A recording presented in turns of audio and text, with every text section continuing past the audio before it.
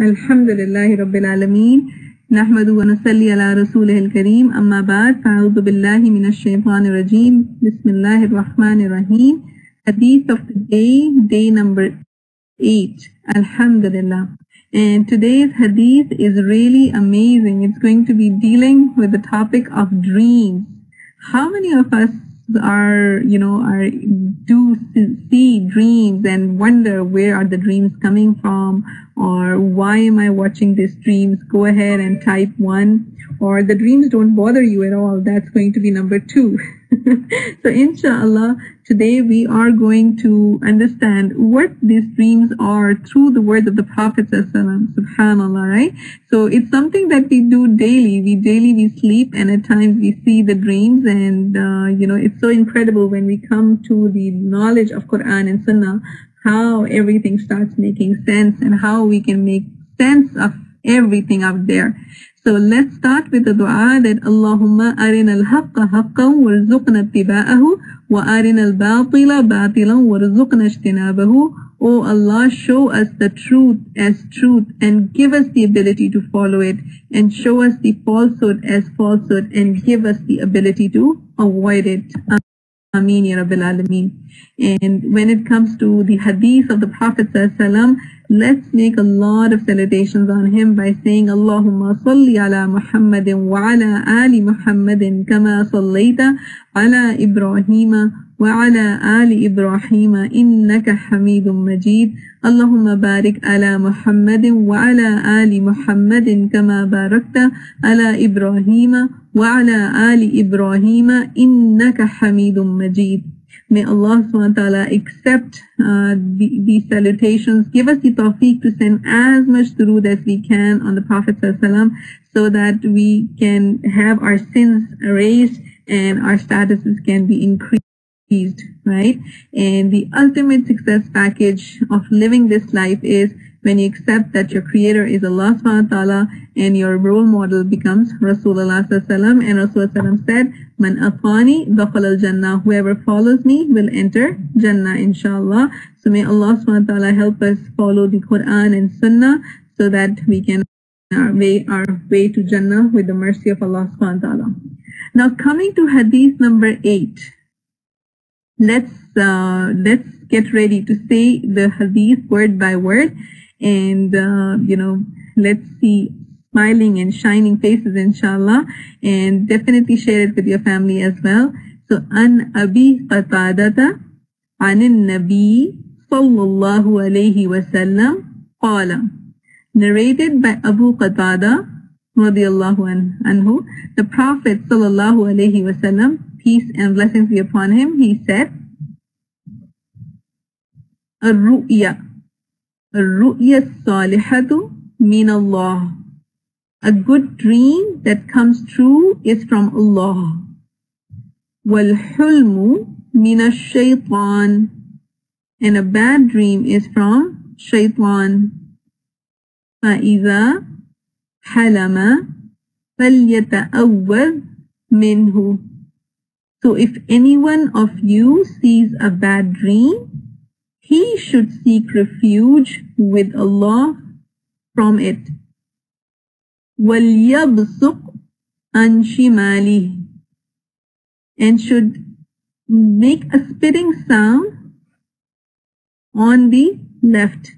فَإِنَّهَا لَا تَضُرَّهُ. Then it will not harm him. SubhanAllah. Such an incredible hadith. I think you are not seeing a portion of the meaning. Let me see if I can adjust it. Some of the translation is underneath, for the bad dream will not harm him. And this is narrated in Bukhari. So a ru'ya is dream. And we will see that there are 3 kinds of dreams in this hadith. Alright. Let's understand them one by one. Okay. So the dreams that you are seeing, the dreams that we see, sometimes we think of something, we want something, and it goes in our subconscious. Maybe you wanted to be, you wanted a certain kind of thing, or you wanted to eat certain kind of a thing, or you wanted to be like certain thing, do something, and that goes into your subconscious, and when you go to sleep, that is what you see. This number 1 kind is known as Hadith al-Nafs. All right. This is coming from your own soul. These are called like nafsani, like your own, they're coming from your own soul. All right. And how to tell that these dreams are from oneself is like these are not that vivid. You just don't remember every detail of it, but you kind of vaguely remember when you get up that you were doing something, or let's say you liked a certain car and that car was showing in your dream, or so it's not that vivid. And it's usually very quickly kind of the effect washes away, fades away. Right? How many of us sees dreams like that? Go ahead and type 1 if you have seen dreams that you wake up and you realize, oh, I was somewhere doing something and all of a sudden this is gone, right? All right, so in front of my eyes, right? So we're going to talk about that also, Sister Nisha.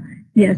So this is Nafsani dreams, and they are not that vivid, and what me and you need to do with that dream is just ignore it, okay? So you're just going to ignore it. There's nothing in it. It's just, today we have so many scientists who have done research in that, and we know that there's a subconscious area in our mind and brain, and it gets an imprint, and those things go in there. And like, you had an exam next morning and you were worrying about it, and then you see yourself, like in an exam situation. So things like that. Now, the second type of dream is known as like the bad dreams, and is wal-hulm. These are known as hulm. And Rasulullah is telling us in this hadith that wal-hulmu min ash-shaytan. Bad dream is from shaytan. These are the bad, evil dreams. You can write some examples if you have seen these. These typically are from shaitan. These terrify you. You wake up, terrified, and you are like really scared, and you wake up in the middle of the night and you are like, what just happened? So, and this is basically coming from shaitan, and shaitan is trying to play with us. So you see yourself in an accident, or you see yourself turn into something, and it's like, oh, you will have an accident in a car tomorrow, and you wake up and you are so terrified, and you're like, oh, I'm not going to drive tomorrow. So these are shaitan trying to play with us, and these are coming from shaitan. There's another category within this which are known as like the wet dreams, right? And this is like some kind of vulgar dreams in which you find yourself doing something wrong, and obviously you don't have any sin because of that, because you do not have control on your dreams. But if in case of, because of those wet dreams, you end up in a condition in which you have the wetness, and you will wake up and you will take ghusl. So when hulm happens, that you're not going to tell others about that dream, you're not going to tell people about it, but if needed, if there is like a wet dream, then you will definitely take a ghusl after that. That's the prescribed way from the Prophet ﷺ. So as regards to this dreams from the shaitan, one time a person told Rasulullah ﷺ that I saw my head cut into half, and then it's like rolling like a ball and I'm chasing it. And Rasulullah ﷺ told him that do not tell it to people, because it's like shaitan playing with you. So if Rasulullah ﷺ said, if any one of you has a bad dream, he should not tell people about how Satan played with him in his dream, because it's as if that you are going to believe in it. As I said, like if you saw yourself, oh, I'm in a crash or accident, and you wake up and you decide, oh, I'm not going to do this thing anymore because I saw myself in the dream and this severe crash was happening, then shaitan is laughing at you because he made you believe in it, and now he detracts you from what you were about to do. Right? So we are not going to pay attention to these. We are not going to tell people about these dreams, as the Prophet ﷺ said, and we should know that shaitan is trying to play with us. So what we are going to do in that situation is we are going to make a sound like spitting on the left side. When you wake up, you are terrified and you are in the situation, and you wake up and you realize that something really horrible was happening, and you are like, you're like sweating and you are like feeling really bad. What you're going to do, as per the sunnah of the Prophet ﷺ, you are going to spit, make a sound of a spit on your left side, like, and then you turn the position in which you were sleeping. So if you were sleeping on the right side, then you go ahead and flip yourself to the left side. And if you were sleeping on the left side, then you can flip on the right side. Even better if you can get up and make wudu and, make some 2 rakats. So you can do that as well. So that's what is the second kind of dreams, which are from shaitan. So the first ones are like nafsani dreams, and the second one is shaitani dreams. Yes, sister, you're very right. We always feel like the nightmares will come to real. When I was little, like there's a lot of dreams I would see and myself like, like in form of things and shapes, and it was really, we really wake up, like really scared as to what just happened or what did you just see. Even, at times one of my children, they woke up and they're like, oh, somebody was hurting them or something was happening, or your own loved member trying to hurt them, and they woke up and they were like, so hysteric about like what's happening. So these nightmares that we think that are going to come to real, it's basically shaitan trying to play with us. So inshallah, with this knowledge of this hadith, we are not going to fall as a prank in the hands of the shaitan. And we are going to learn how to take care of it by spitting on the left side and then saying A'udhu billahi minash shaitanir rajeem, and then changing positions of however you were sleeping. Right? And if you are able to, then even better, then you wake up, you get up and, make wudu and you can offer salam. Of course, you can do that. Right? Yes. So from now, this is what the hadith that we got. We are getting the lesson that we are going to follow what Rasulullah has prescribed for us. Right, Sister Rida? We are going to follow what Rasulullah prescribed to us, and that's saying, if you notice the word here, it says فَلْيَتَأَوَّلْ. Right? Let me bring it in front of you so you can focus on the word here. فَإِذَا حَلَمَ, then if any one of you sees a bad dream, فَلْيَتَأَوَّلْ. This is nothing but the same word as ta'awuz. And ta'awuz is saying أَعُوذُ بِاللَّهِ مِنَ الشَّيْطَانِ الرَّجِيمِ. Right? And then what do? وَلْيَبْسُقْ. So you spit, you make a sound like spitting. عَنْ شِمَالِهِ, on your left. فَإِنَّهَا لَا تَضُرُّ. Then it will not harm him. Right? So inshallah, we are not going to now give it more magnify that further. And if we see a bad dream, then we are not going to tell people about how shaitan played with us in that dream. Right? And we are not going to believe in that, inshallah. And we will know now precisely that this is film, because I woke up terrified and scared and something really bad was happening. Right? Alhamdulillah. Now let's look at the category number 3, and that's the mubashirat, like ru'ya. Alright, these are like the good visions, basharat. And Rasulullah told us that, it's so incredible that Rasulullah told us that nothing of prophethood is left except dreams. And these dreams are 1/46 of prophethood. So these good dreams, or true good dreams, are from Allah subhanahu wa ta'ala. And Rasulullah told us that true dreams are ru'ya min Allah. So the ru'ya, which is, ru'ya as-salihah, which is like good dream. Salihah. Salihah means like righteous, good. They are from min Allah. Ar-ru'ya salihatu min Allah. That's the first part of the hadith. So number one thing that we get is that these are from Allah subhanahu wa ta'ala. Alright? And true believers are more likely to happen to those true believers are more likely to have these dreams, because Rasulullah said in other hadith in Bukhari that those of you with the truest dreams will be those who are most truthful in speech. And good dreams, if any one of you has a dream that he likes it, then it is from Allah. He should thank Allah for it, and he can share it with others whom he trusts, right? So it's really interesting, and it's really interesting about these good dreams, that if Rasulullah said that if one sees a good dream, let him expect good and not tell it except to those he likes. Alright? An example of this is Yaqub alayhi salam telling his son Yusuf alayhi salam concerning his dream about 11 stars and the sun and the moon prostrating to him. And, he said, "O my son, relate not your vision to your brothers, lest they arrange a plot against you. Verily, shaitan is to man an open enemy." And this is in the 12th chapter of the Quran, verse number 5.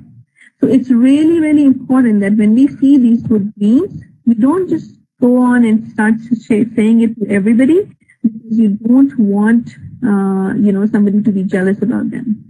So you can share them with those who can trust, those who you can respect, those who are people of knowledge, because it's really interesting how these dreams, knowledge, and how the interpretation is of so much value. And it's a complete ilm how you can do that.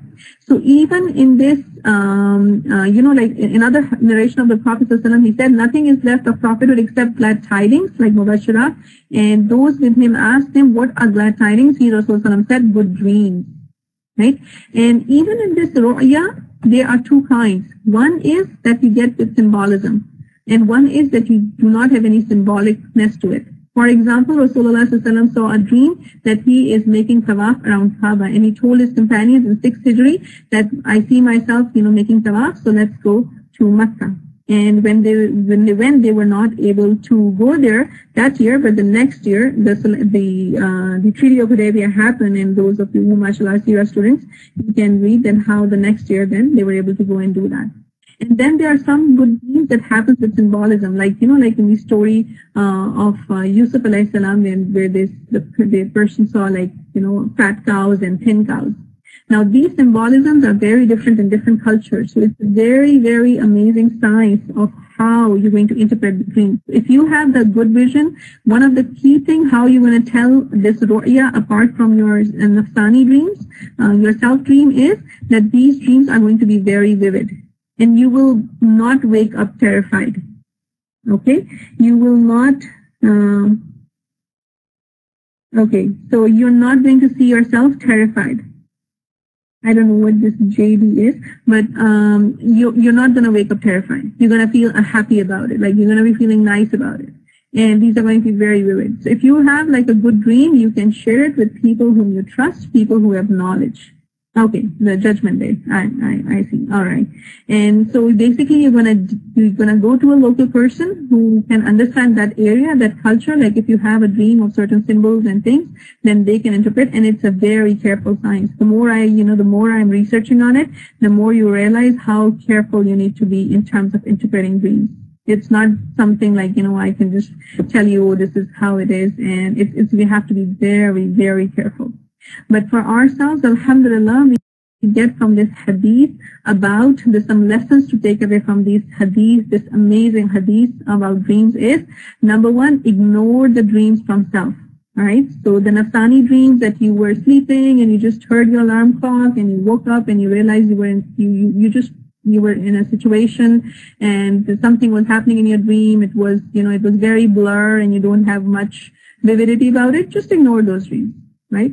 And they are just your subconscious in there. Number two, the dreams that, they're like the evil dreams, they woke you up like super terrified and now you're sweaty and you all have like a bad feeling about it. You saw some relatives dying, or you saw yourself in crash, or you saw something really bad happening. What's happening here? Go ahead and type the answers. What are you going to interpret after knowing this hadith? You saw yourself, something really bad happening to you, or you saw somebody else your loved ones in a miserable situation and you woke up and you're so terrified. What are you going to do with those? Right? You're going to know that shaitan is playing with us. Right? As per the hadith of Rasulullah sallallahu alaihi wasallam. Like this person who came to Rasulullah sallallahu alaihi wasallam and he said that my head is split and it's rolling down, and he said, do not tell.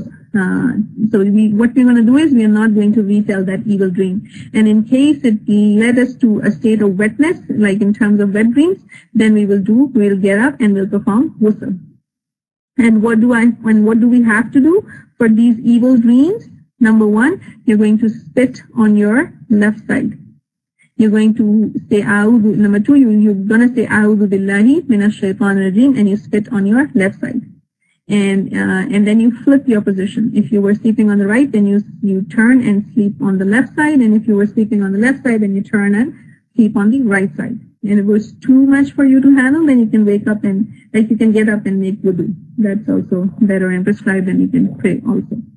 Alright? And the last one, the hulm, then you can share the good dreams with trustable and knowledgeable people. Don't just go around and, start telling everybody about it. Like many people say, oh, I saw a prophet in the dream and things like that. So don't just do that. Talk to somebody who is trustable and knowledgeable, and you can share that good dream with them. And these dreams are going to be very vivid, very vivid. SubhanAllah. May Allah subhanahu wa ta'ala give us the truthfulness, the level of truthfulness that we can see truthful dreams, inshallah. As we know that Rasulullah said that the truest of the people is the dream. So they are very, very interesting questions when it comes to Hadith, and this is a huge knowledge stream that we need to study about. May Allah subhanahu wa ta'ala give us the tawfiq. So what if you're not sleeping on either side? Yes, that's why you should take a side as per the sunnah of the Prophet ﷺ. So if you're not sleeping on any side, then go ahead and, sleep on the correct sunnah way. And then, you can take on from there. Because obviously in your sleep, you will change positions. So let's say this hadith, inshallah, one more time. I know this is a really amazing topic. The more even I research, I'm like amazed. May Allah subhanahu wa ta'ala put barakah in our lives that we can learn more and more, from the Quran and Sunnah, inshallah, in more details about this, because there's so much which is out there in terms of dreams from the Prophet ﷺ. And let's say this hadith one more time together, and inshallah we'll look forward to hearing your recordings as well. عن أبي قتادة عن النبي صلى الله عليه وسلم قال الرؤيا الصالحة من الله والحلم من الشيطان فإذا حلم فليتأوذ منه وليبصق عن شماله فإنها لا تضره. Alhamdulillah Rabbil Alameen. May Allah subhanahu wa ta'ala help us all, inshallah, benefit from these ahadith, help us learn them, help us live by them, act on them, inshallah, and then share it with others. A reminder for myself and all of us, وَالْعَصْرِ إِنَّ الْإِنسَانَ لَفِي خُسْرٍ إِلَّا الَّذِينَ آمَنُوا وَعَمِلُوا الصَّالِحَاتِ وَتَوَاصَوْا بِالْحَقِّ وَتَوَاصَوْا بِالصَّبْرِ. By time, mankind isn't lost, except for those who believed, who did the righteous deeds, who reminded each other of haqq, and who reminded each other of sabr. Jazakallah khair. And inshallah, the English translation is there with the slide. So, yes, the transliteration, I looked, sister, but I wasn't able to find the transliteration of the hadith. If anybody of you can even see a link, then can definitely share. But the English transliteration, if you mean, I don't know what you mean the English recitation, but definitely we can look into it. May Allah subhanahu wa ta'ala give us the tawfiq. So, Jazakallah khair. Assalamu alaikum wa rahmatullahi wa barakatuh.